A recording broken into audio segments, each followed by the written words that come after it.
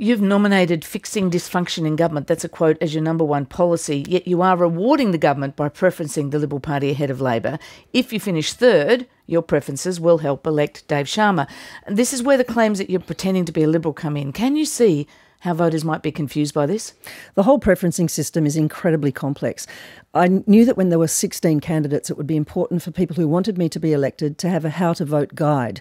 And so I produced a how to vote guide, which shows people who want me to be elected how that might best happen. But what we are saying to people is that you have the freedom to vote any way you want with any preferences you want.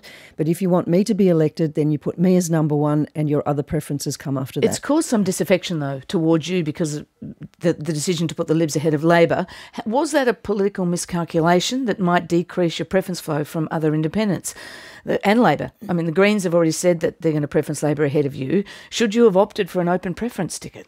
I think it's better to be honest and transparent. And But what's honest about that you prefer the Libs over Labor? The honesty is that I wanted a how to vote guide that was most likely to have me elected if people wanted a strong local independent.